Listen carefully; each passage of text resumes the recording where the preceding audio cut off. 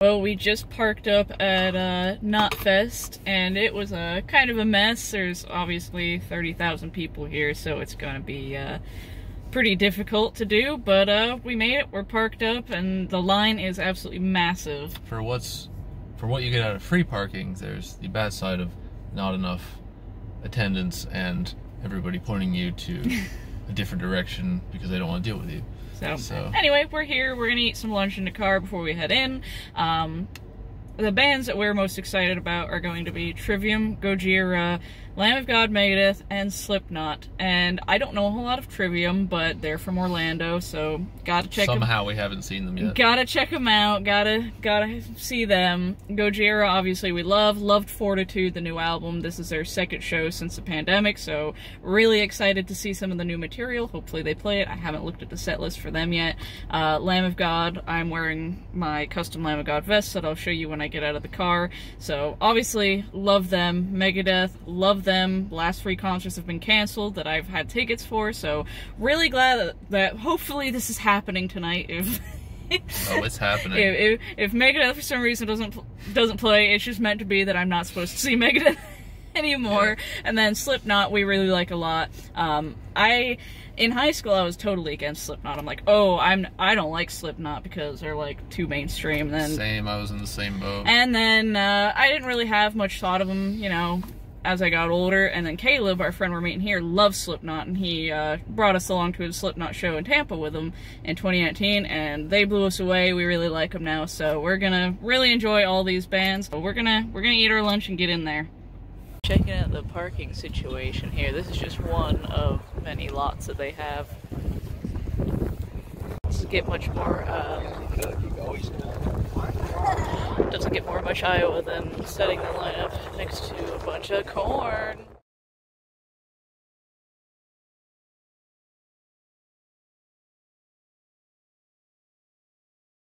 We're at the back of the line, and I'm going to say it's probably going to take us about an hour and a half to get in there. Hour and a half. For sure.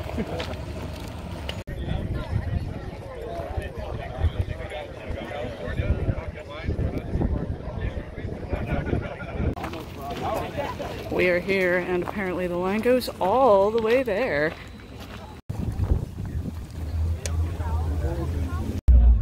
It's been about an hour, and now we are still got a long way to go.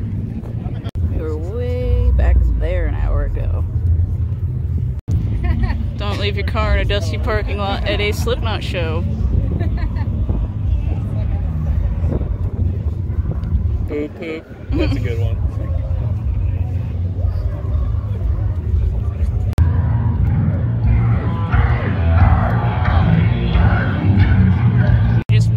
Ticket line. About an hour and 10 minutes in line. Just made it in finally. Just gotta about an hour and 15 in the line. We just got through. Gotta get to the ticket scanners and then we're good. We've got a carnival ride called the Ring of Fire here.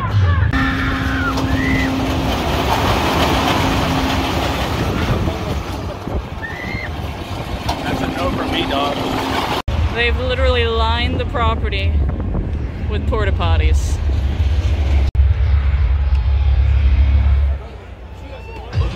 Got a big Slipknot merch tent here. Got Corey Taylor on these screens chatting. We didn't listen to Killing Is My Business. We went right to B-Cells because they just come out.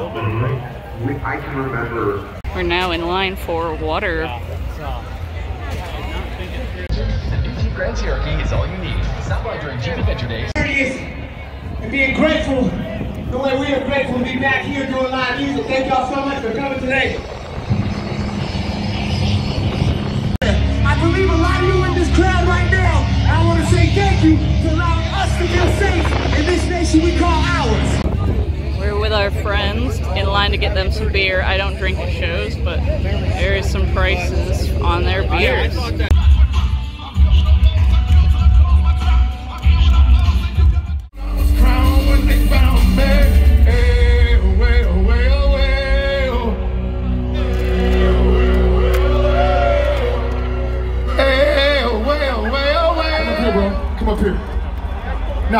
You, come up here. Put him up here. Put him up here.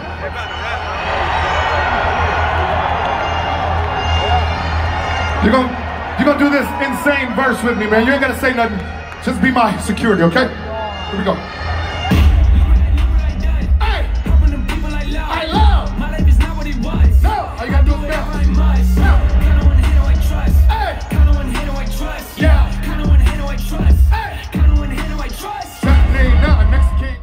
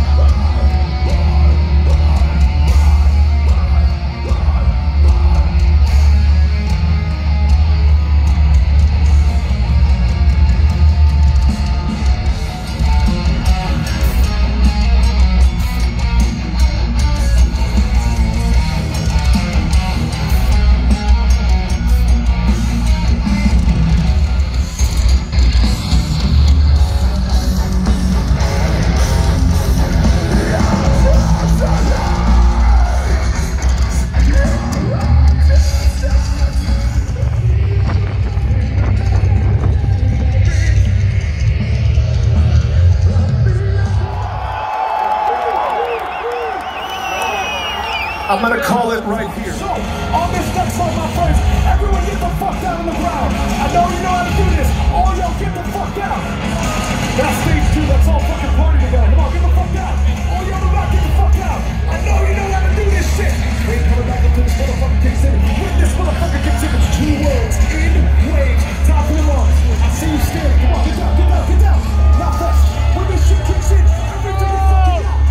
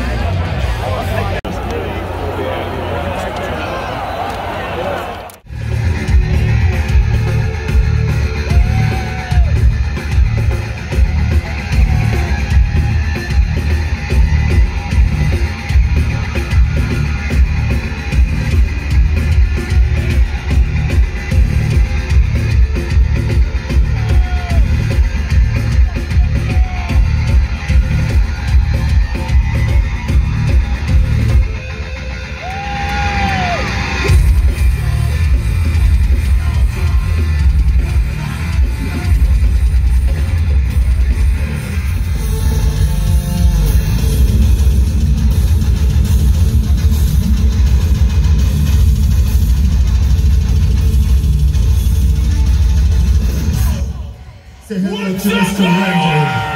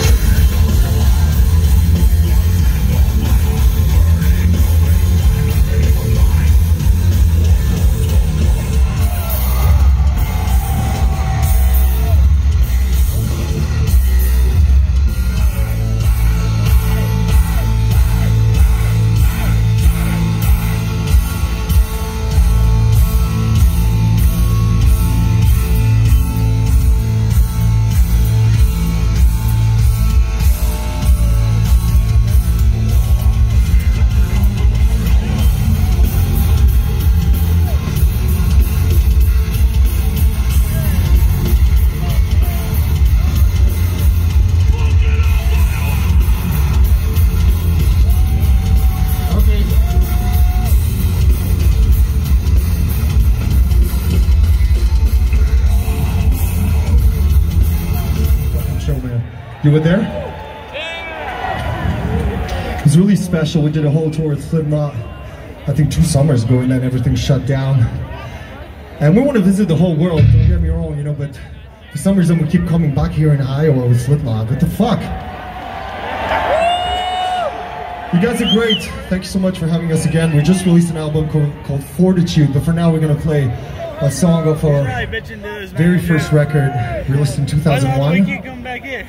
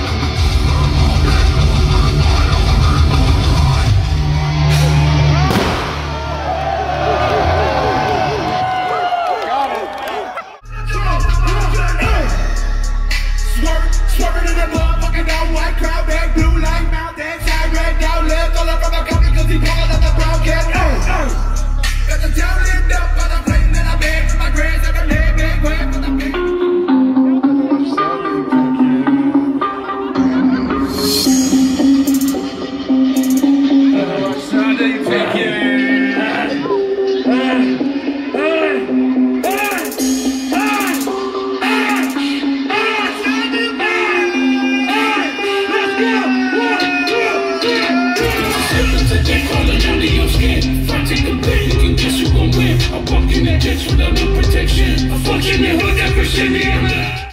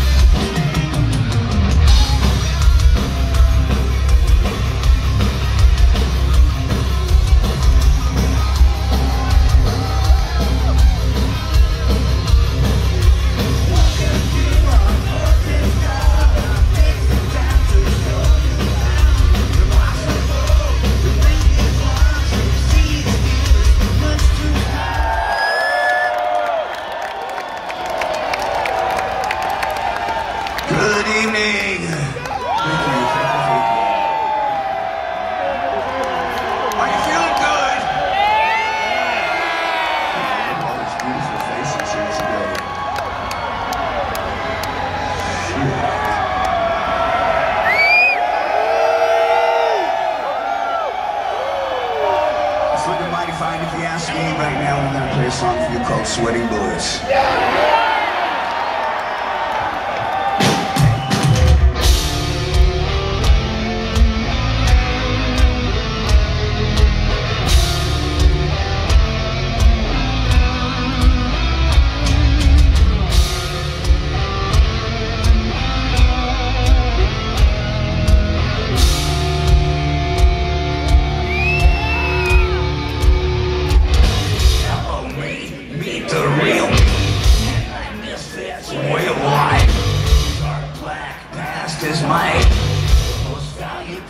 Hindsight is always 20/20. Looking back, it's still a bit fuzzy. Mutually assured destruction. Nice story.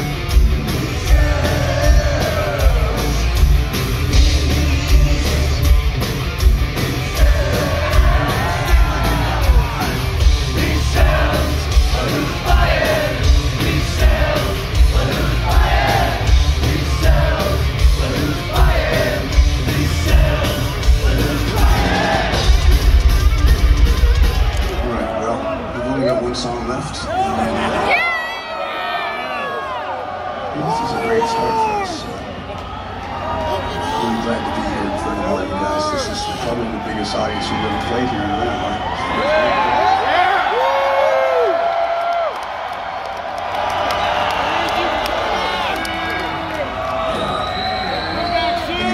Absolutely beautiful. When you're driving home tonight, just know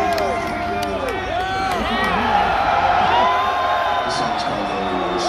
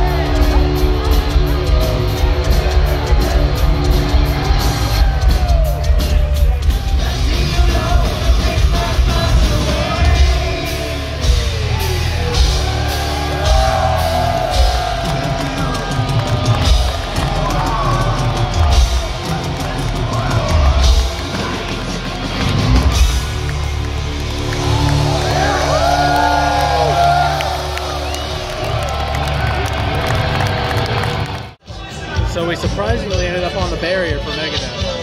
Yeah, it was really great to finally see James Lorenzo. I love the Endgame era. I love United Abominations, and I've always wanted to see him with them, but, you know, I thought that was out the window because David Ellefson was back, but luckily things happened and we got to show James Lorenzo, so... Unluckily for some. I mean, unluckily for some, but I love James Lorenzo, so I was like... Yeah, I first saw Megadeth with James Lorenzo on the Endgame tour, so... And I'm really happy for him because he looked like he was having a fantastic time. So. Really good. Great lighting show. Yeah. They were good. Like, so glad to see him again. Oh yeah, after almost eight long years. We got lucky because we were like second row, and then some tall, beautiful gentleman turned around and asked if we'd like a spot. And I was like, please, I will take that. Awesome. Well, headliners up next with Slipknot.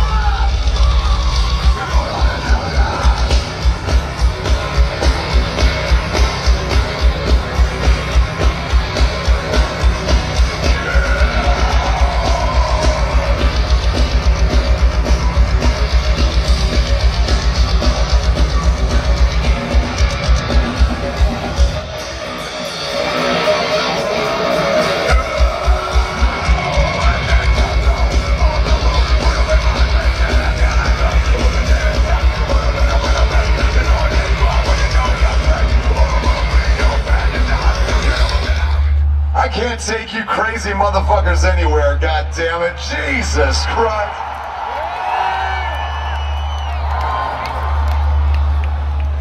My friends, my family, it is so good to be home.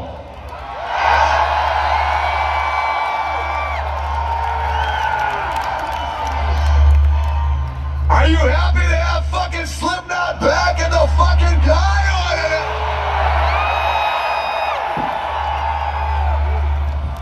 Thank you so fucking much for being a part of today's Knotfest right here in fucking Iowa. Sold out 30,000 crazy motherfuckers in one goddamn place. We are so fucking happy to be back. We have a lot, and I do mean a lot of crazy fucking shit for each and every fucking one of you goddamn motherfuckers out there, but I need to know one fucking thing, Iowa. I need to know one thing. Are you ready to help me go down in fucking history tonight? Then do me a favor, make some noise if you have an album here called We Are Not Your Kind.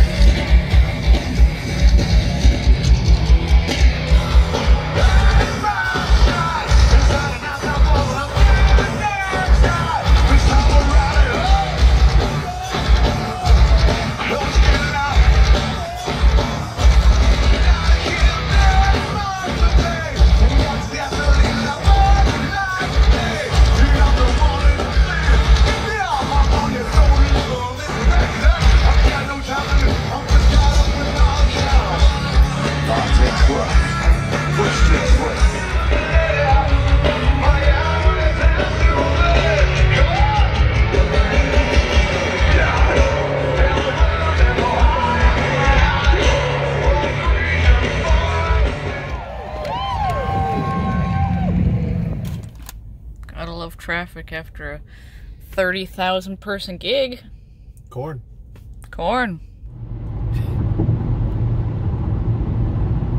It is the next day. It's about 10:30 in the morning and we're on our way back to Minneapolis to fly home.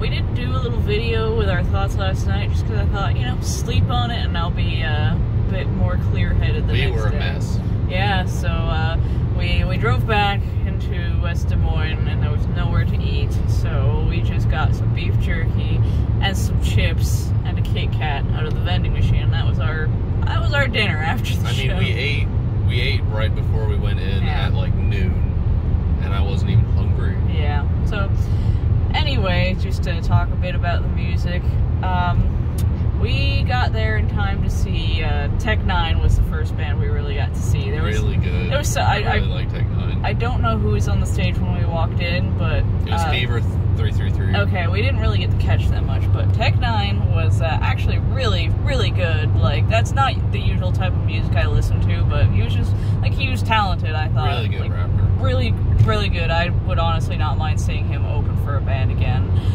Who was after that? Trivium? It was Trivium next on the stage to the left. Stage 2, Trivium came on. I really don't know song titles or anything by Trivium. They're good. They're a good band, but like I didn't know anything that they were playing. I was just sort of vibing in the back, just checking them out for the first time.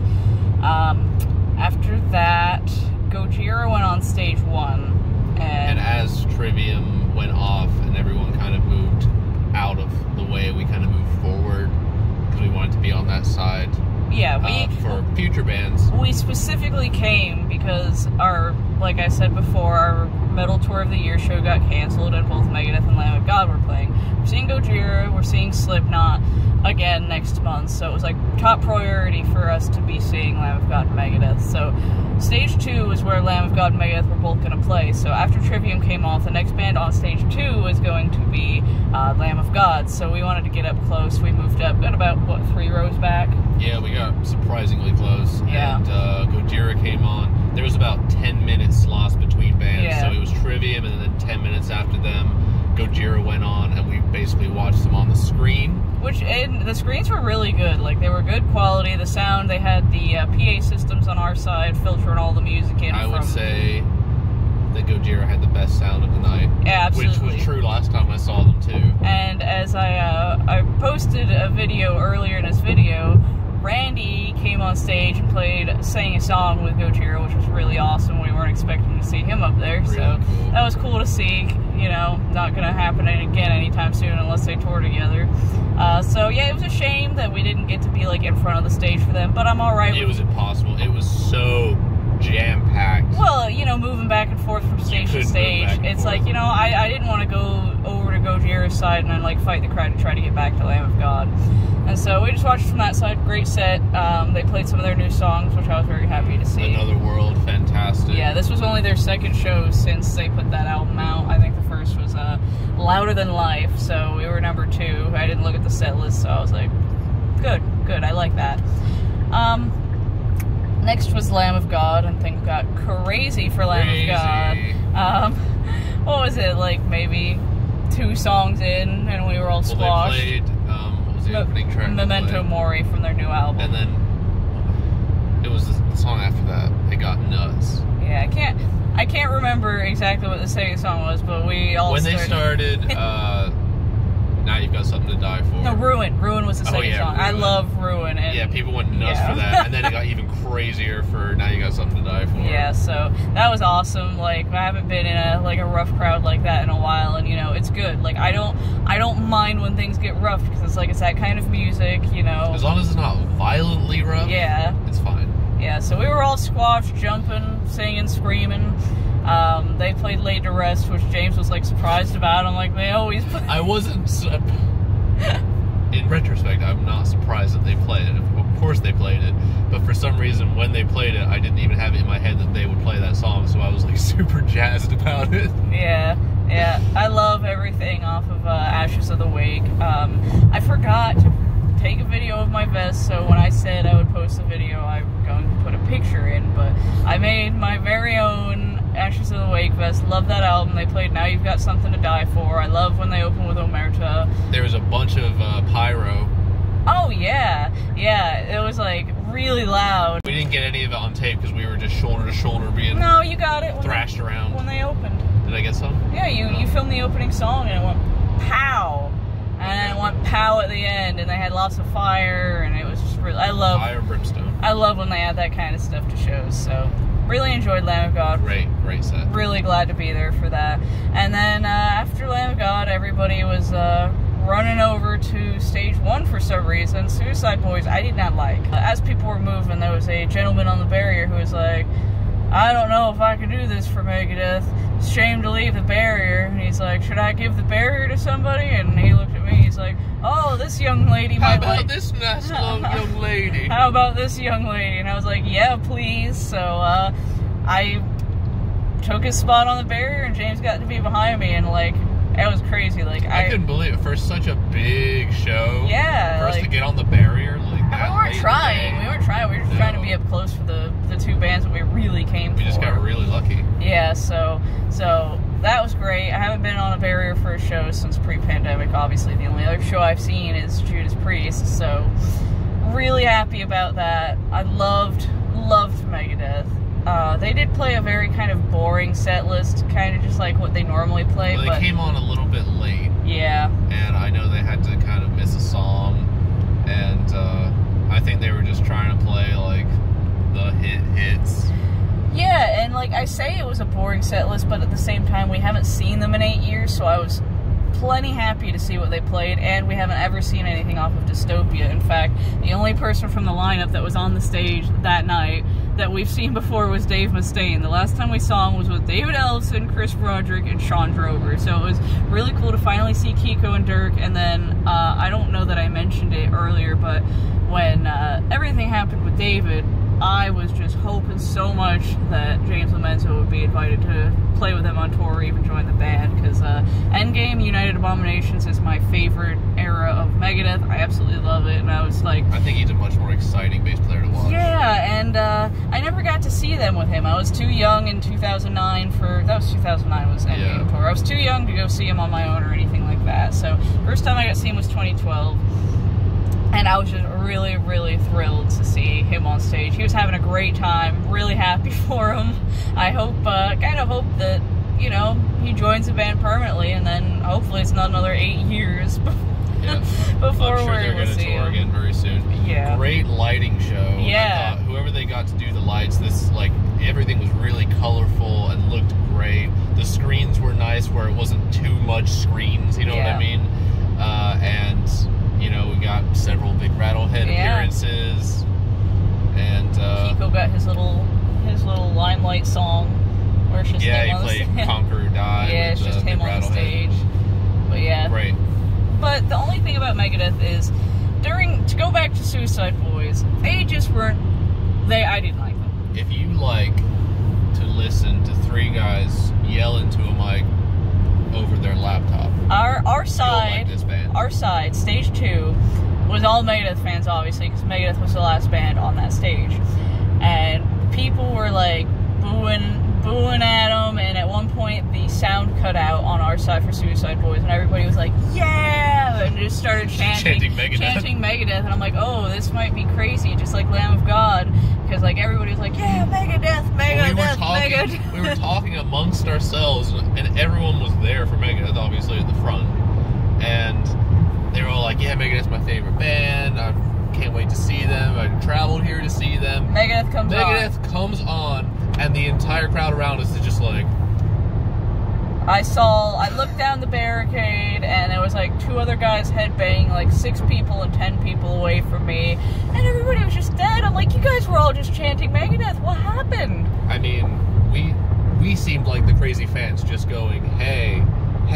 Well, I was having a great time. I was headbanging and singing and all that, so I didn't care, but it was just like, man, you know, it would have been nice if everybody was a bit more into it, you know, you kind of feel silly up there, but, you know, you don't want them to just be playing for a dead crowd, so that was a little, you know, crappy. I prefer it to be more like it was for Lamb of God than that, but all in all, I was very happy to see Megadeth again. And then Slipknot, like we said, we did not stay for the whole show because... we're seeing them again. We're seeing them again, and I really did not want to deal with the parking situation. I mean, there was 30,000 people there with basically no lights in the park.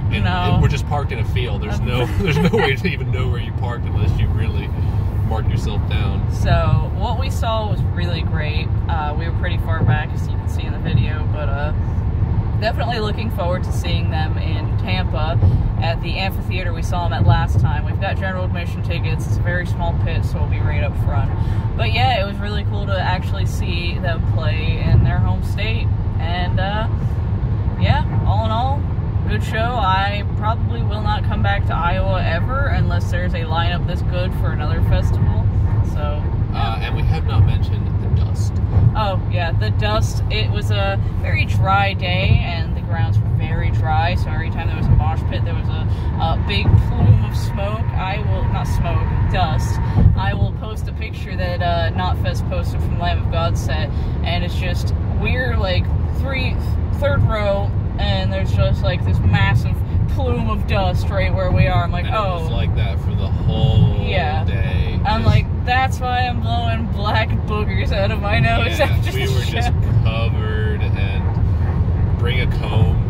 Yeah, I accidentally forgot my hairbrush, and between the dust and the headbanging, I had a lot of trouble detangling my hair by hand this morning, so yeah, I've heard that about festivals. It's either muddy or dusty, so either way, you've got a mess. So yeah, that was our first real festival that I've ever been to. Like, Orlando was technically a festival, but it wasn't 30,000 people. I like that. It wasn't 30,000 people, 2 stages, a carnival ride. Like, it wasn't like that. So cool. So yeah, great show, terrible roads, and lots of dust and corn. Yep. So I guess that's all we're gonna have for you guys today. We're on our way to Minneapolis to fly home and go sleep in our own bed. Yep. So thank you guys for watching, and we'll see you next time. So we were told by a YouTube video to go to a place called Casey's for breakfast and get breakfast pizza. So pray for us. What do you think of Casey's breakfast pizza? Heavy, but delicious. Probably the best thing we've eaten in Iowa so far. It definitely is. So far.